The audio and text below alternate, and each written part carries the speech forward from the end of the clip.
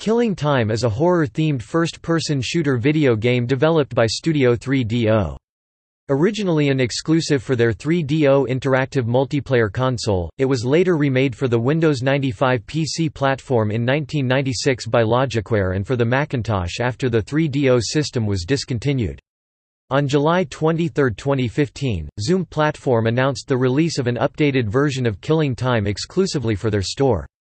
The update work was done by Jordan Freeman Group and published by Zoom Platform and Prism Entertainment. The player controls an ex-Egyptology student, trapped on a fictional 1930s version of Matinicus Isle, Maine, within the estate of wealthy heiress Tess Conway.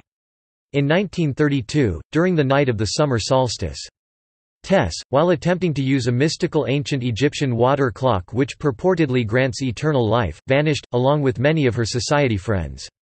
The player's objective is to find, and destroy, the water clock, and discover the secrets of the estate, all while beating back the many horrors that now occupy the island from beyond the grave. Throughout the game the plot is slowly revealed to the player through numerous cut-scenes performed by live actors. An unusual aspect of the game is that live-action full-motion video characters also sometimes overlap with the real-time gameplay, without breaking to cut-scenes.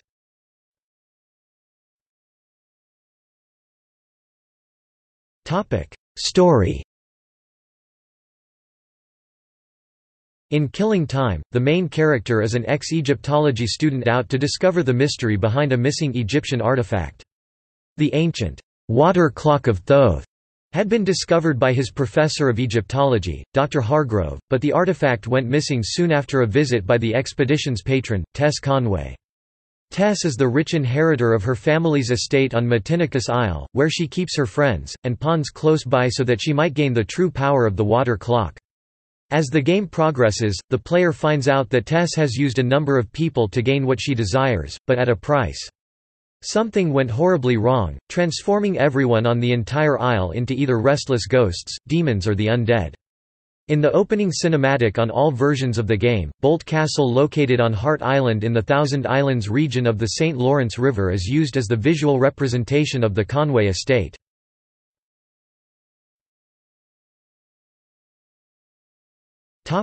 Gameplay.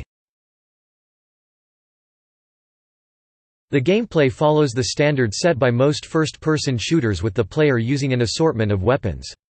These include a crowbar, dual pistols, a shotgun, a Thompson submachine gun, Tommy gun, Molotov cocktails, a flamethrower, and a magical ankh which can be used to wipe out many enemies at a time. The game does not come with any form of multiplay. To beat the game one must collect a number of aces spread throughout Matinicus Isle, each containing a symbolic part of Tess Conway's spirit.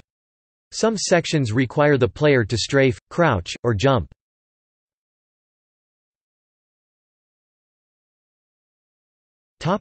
Characters. Tess Conway, played by actress Lise Bruneau, inheritor of her parents' wealth as well as the Conway estate, Tess will stop at nothing to get what she wants. Obsessed with being young and beautiful forever, Tess Conway acquires the ancient Egyptian water clock in the hopes of using it to stop time itself. Tess keeps her most useful pawns close to her on the isle, nurturing them with food and drink long enough to gain her truest ambitions. When at last she has the power of the water clock within her grasp, she is murdered, and subsequently activates the water clock too soon, in order to save her life, and curse her killer. This action ends up trapping all the people on the island, and the timing causes the experiment to go horribly wrong. Tess and her friends become restless spirits while the rest are turned into mindless zombies. Duncan DeVries, Tess' associate, and key to the black market. Duncan is an ambitious bootlegger trying to make a name for himself in the world of crime. His goal to marry Tess in order to acquire her property and wealth, Duncan does whatever Tess asks, in order to gain her favor. With a short temper and a broad mean streak, it's no wonder how quickly he turns to murder when he finds out that Tess has no mind for marriage. With her dying breath, Tess curses Duncan, and possesses his body with the vengeful spirit of Seth. Byron, Tess' archaeologist friend, Byron falls hopelessly in love with Tess, while helping her to decipher the instructions for the water clock. All his efforts to woo Tess, however, are futile of course, and the lonely Byron is reduced to nothing but another hapless pawn in the long run of things. More clever than anyone else however, he knows the true power of the water clock, and keeps it to himself, carefully observing Tess' attempt for immortality so that he might learn from her mistakes. Mike. Duncan's rent-a-cop bodyguard, Mike follows Duncan around and makes sure everything goes smoothly. Officially the guard of the estate, Mike finds himself without much of a job to do most of the time. He appears only once by himself in the game to offer a quick warning to beware of both Duncan and Tess. Robert. Robert has been the Conways' official butler for years, and even goes as far as to reminisce over Tess and Lydia's adolescence together. Perhaps one of the game's only truly innocent characters, Robert laments over Tess' transformation after the death of her parents, and keeps a wary eye on Duncan, who he openly distrusts. He is Byron's only friend, and appears often, to offer friendly advice on how to navigate the Conway estate.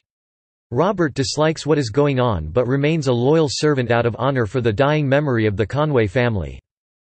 Lydia Twexbury.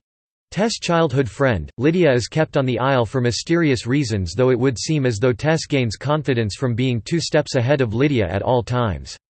Lydia confesses later in the game that she is sick of being in the shadow of Tess and works to bring her whole establishment down from the inside by leaking as much information as she can to Duncan.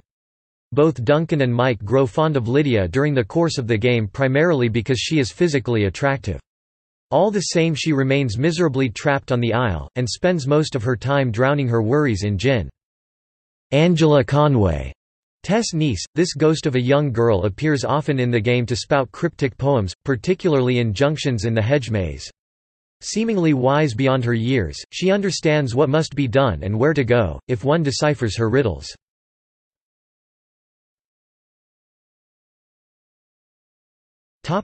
Release. The game's original release came as a red CD. Players found a glitch in the game that happens in the clown stage. The screen becomes pixelated and obscures the view of the entire area. The publisher allowed purchasers to mail them their red copy for a fixed version of the game, which appears on a black disc. Since so few purchasers sent in copies, the red version remains fairly common, but the black version is rare. The 3DO Game Guru includes a save file patch which fixes the bug. In 1996, Acclaim Entertainment acquired the rights to release 3 Studio 3DO games for the PlayStation, Saturn, and PC, including Killing Time. However, while Acclaim did publish the other 2 games for those platforms, they did not do so with Killing Time, even though a release date was announced and it was advertised in magazines and on the back of some manuals on games published by the company. On July 23, 2015, Zoom Platform announced the release of an updated version of Killing Time exclusively for their store. The update work was done by Jordan Freeman Group and published by Zoom Platform and Prism Entertainment. The game was also re-released onto GOG.com on November 10, 2016.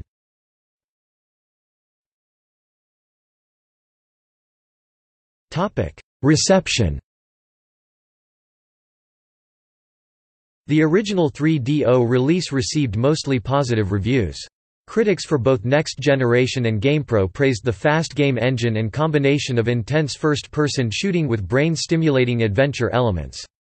GamePro's Atomic Dog also approved of the stylish visuals and music and especially the use of real-life weapons for the player's arsenal, though he criticized the need to use button combinations to change weapons or look up and down. Next Generation complimented the humor and gave the game 4 out of 5 stars, concluding, "In short, Killing Time is the bastard child of Doom and Seventh Guest, and it works."